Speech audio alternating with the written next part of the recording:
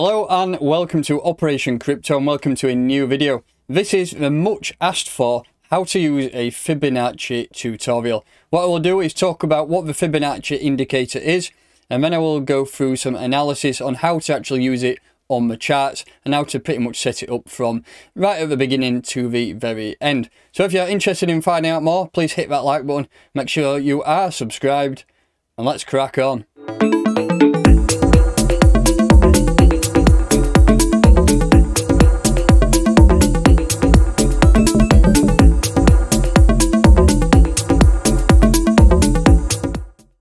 Right, so let's get cracking. We will run over the basics first, and then, like I say, I will go into some in-depth tutorial on how to use it and set it up. The Fibonacci Retracement indicator has been a much requested feature on my channel, so it is definitely time to get that out of the way and get people knowing how to use this correctly. So the Fibonacci Retracement levels are horizontal lines that indicate where support and resistance are likely to occur. We can look on the charts ourselves and we can plot support and resistance levels going back to the monthly, the weekly, the daily. We can do that, and they do hit it sometimes. But these Fibonacci levels are mathematical equations that have been worked. It doesn't just work in crypto, it works on all types of trading. Even in modern day life, Fibonacci rules are implemented.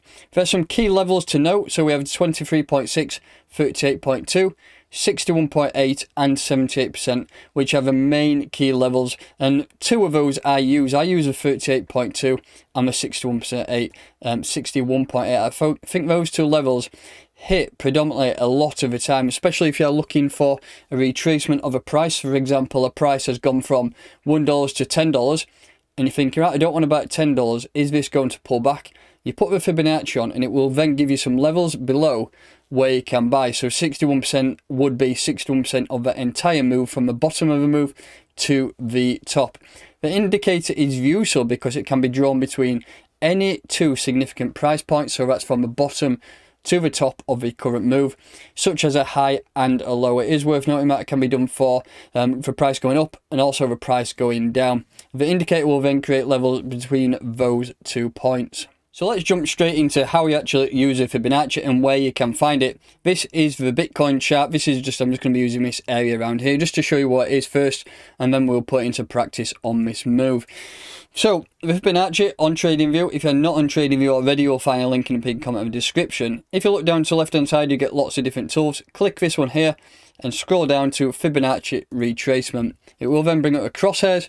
All you have to do is click and drag it up to there. So we'll just put it on here for now, and it will show you. We'll show you how to set it up. This is what it looks like on the default settings, a little bit like a rainbow, which is quite uneasy on the eye. So to change it to your own settings, if you just double click on one of the lines, it will bring the settings up here.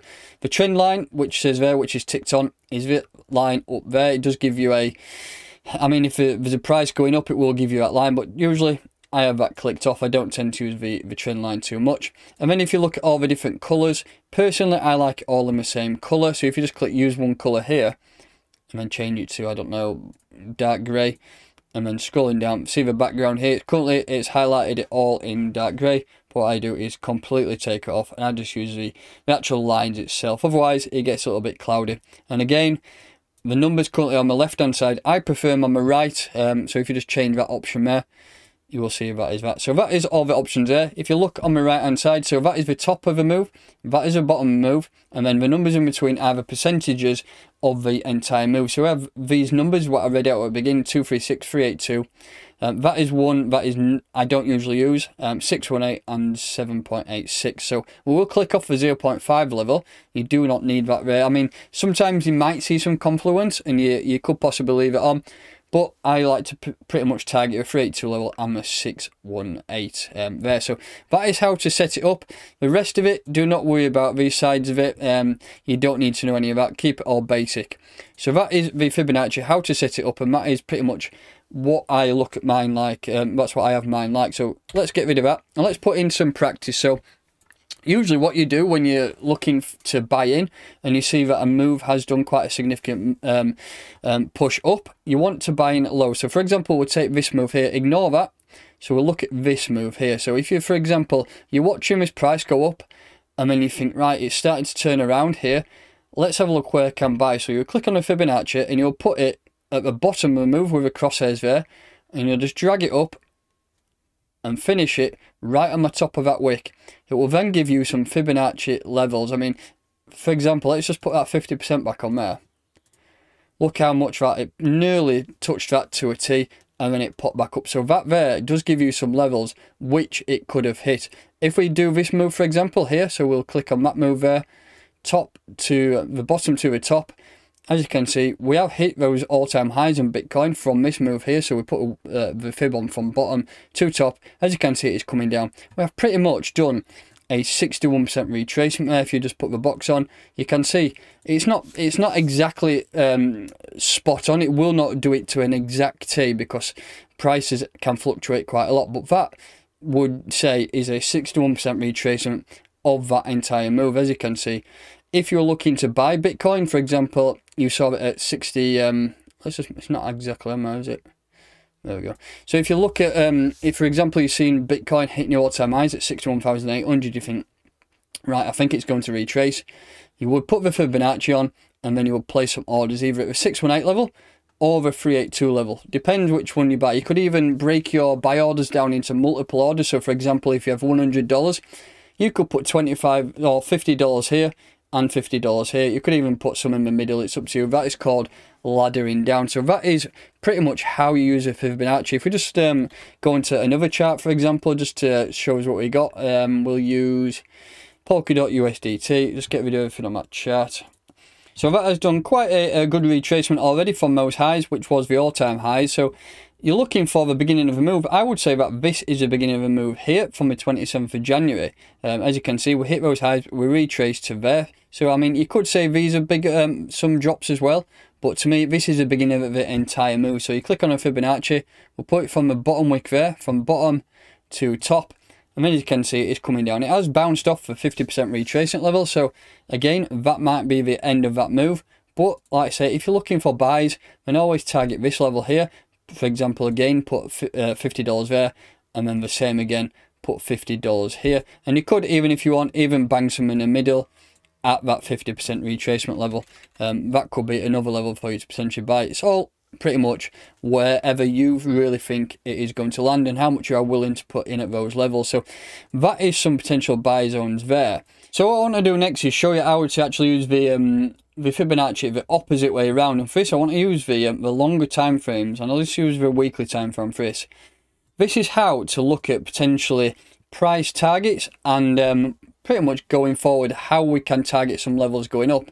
So if we look at the Ethereum USDT chart, we'll go back in time and we'll put the Fibonacci on from the top of the move when we hit those all-time highs to the bottom. If you look where the bottom is, as you can see, we landed right there, nearly hit it 2 times, and then we did start to pop back up. This gives you some percentages of that entire move going back up. So for example, we hit those all-time highs, we did a massive retracement, and now you're looking at levels to target on the way up. As you can see, the 100% retracement level, if we just drag that slightly a bit more across from the bottom, so this just gives you levels on the way back up. Once you're bottomed out, the levels going up are 236, 382, 618 and 786. Those are levels to target on the way back up. But what it also does give you, it does give you Fibonacci extensions. If you double click, here we have a 168, 268, 368 and 4.2. These are retracement levels on the upside, so they give you potential targets going forward. So there's some massive targets there for Ethereum at 2,228, we have 3,600, 5,000 and 5,800. So that does give you some good levels to potentially target. But what I also want to show you is using a Fibonacci opposite way to get targets above. So if we go on to Ethereum, and we'll drop right down into the, let's have a look at the 4-hour time frame. So we'll take this move here. As you can see, that is the start of a move, that is the end of a move, and now we are retracing. Let's put a Fibonacci on here from the bottom to the top, and then currently it only has levels down. What I do now is I add these to my Fibonacci. So if you click, let's delete that one because I never use that level, minus 0.27. So that is one level I use a lot. And let's get rid of this one too. minus 0.618. So there are two new levels which I use quite a lot, and as you can see above, look what they've put on. They've put on the so they're negative 618 and negative 217 levels. Once we have done this retracement, this will also then give you levels to aim at on the way back up. So that is another way of getting extension on your Fibonacci above the current price by using a retracement tool, which is a good level to go for. I mean, you could have, without this dump here, you could have, for example, just put this Fibonacci on here from bottom to top. And then if the move is still bullish and continuing, you could target these areas as accumulation or sell zones and take profit zones. So they are two good Fibonacci extensions which I like to add, and I do suggest you add them because you will see a lot of confluency between those. So that is how to use the Fibonacci retracement tool. Retracement up and retracement down, and just some of the basics. If you do have any questions and you're still feeling like if you don't know how to use it properly, then jump into my Telegram group, which is a Crypto Troops. You will find that in the pinned comment and the description.